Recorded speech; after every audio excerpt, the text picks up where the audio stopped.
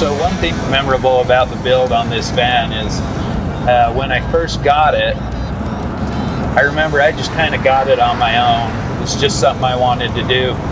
And I went and picked it up, and when I got it home, it was all taken apart and no windows, no seats or anything, and it looked pretty bad. And I remember looking at it and being really depressed about it and just thinking, wow, this is a huge project.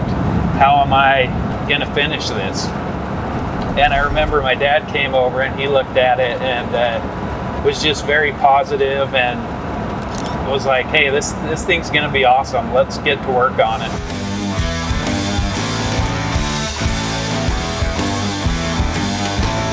I remember that just helping me so much, making me feel better about the whole project.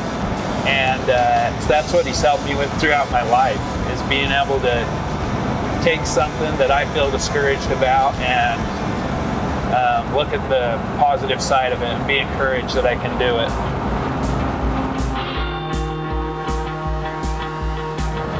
My dad and I, we've had a bunch of different cars, but the thing that I've really loved about this van is when we go to car shows and things, we see all the muscle cars. But the thing I love about this is it's just so unique and so different than what you ever typically see.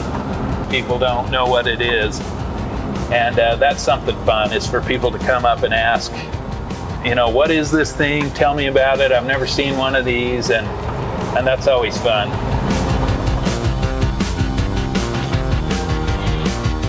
Another fun thing about this van is it was fun, but it was also the hard part, is it's so difficult to find parts for an old van like this, especially if you want all the original German stuff, which we have in this van.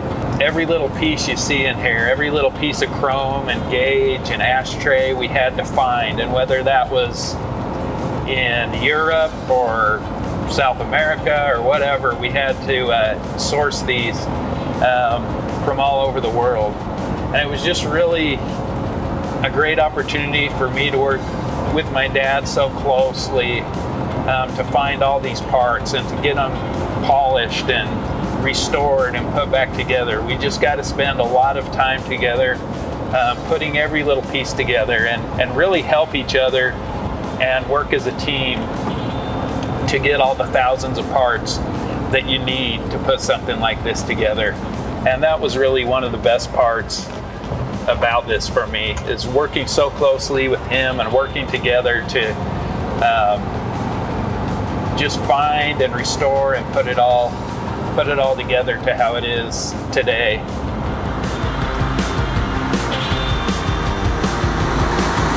Vans are just so fun to drive too. They're like nothing else. You get in them and you start driving, you don't realize the front of the car is like 6 inches in front of your feet. And they just have such a unique feel with the engine, the rear engine, and the cab forward design with the wheels underneath the seat. There's just nothing like it when you drive these. It's just really unique. They're really fun.